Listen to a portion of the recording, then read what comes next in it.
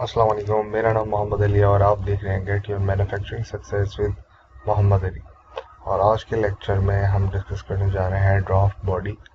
Draft जो है वो हम प्रीवियस वीडियो में डिस्कस कर चुके हैं। इस वीडियो में हम बेसिकली ड्राफ्ट बॉडी को देखेंगे। ठीक है, तो इंसर्ट में जाके डिटेल फीचर में ड्राफ्ट बॉडी आ गया। ठीक है, ड्राफ्ट बॉडी में हमारे पास एज और फेस वाली टैब है। बहुत आसान है, मैं इसी पिक्चर की मदद से जो है वो आपको समझाऊंगा।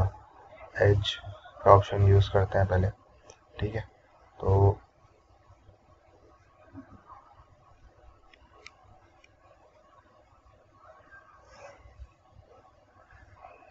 ठीक है, यहाँ से हमने क्या किया, वेक्टर को सेलेक्ट किया है।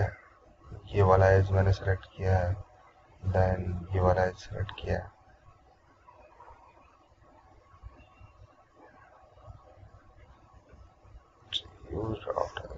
Select parting object. Select parting object में हमने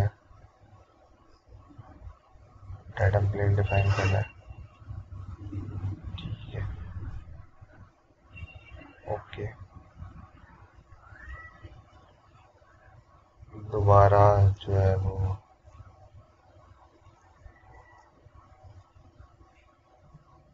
ठीक है, पार्टिंग ऑब्जेक्ट, ये प्लेन डिफाइन करना है। वेक्टर सेलेक्ट हुआ हुआ है इस प्लेन के अकॉर्डिंग, और उसके बाद ये एज सेलेक्ट करना है, देन ये एज सेलेक्ट करना है। ठीक है, तो आपके पास ये इक्वली जो है वो बॉडी आपकी ड्राफ्टेड हो सकती है। जो भी आप यहाँ एंगल डिफाइन करेंगे ओके, आपकी बॉडी जो है वो ड्राफ्टेड हो जाएगी। बहुत ज़्यादा हो ये ड्राफ्ट। ठीक है, अच्छा, यही अगर अपोजिट डायरेक्शन में जाएगी तो यहाँ से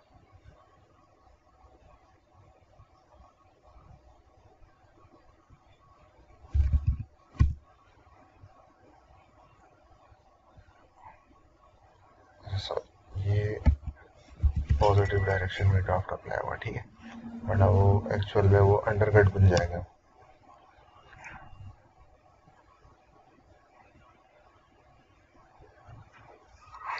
अच्छा, इसी तरीके से अब हम इस पर जो है वो इसके एजिस पे ब्लेंड लगाकर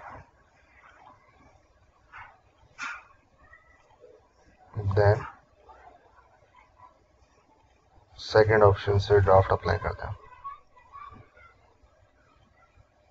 जो कि हमारे पास है फेस का ऑप्शन। ठीक है, पार्टिंग ऑब्जेक्ट में आपने डेटा प्लेन सेलेक्ट करना है। ये ऊपर नीचे जो भी इसकी हाइट हो सकती है, ज़रूरी नहीं है सेंटर में ही हो।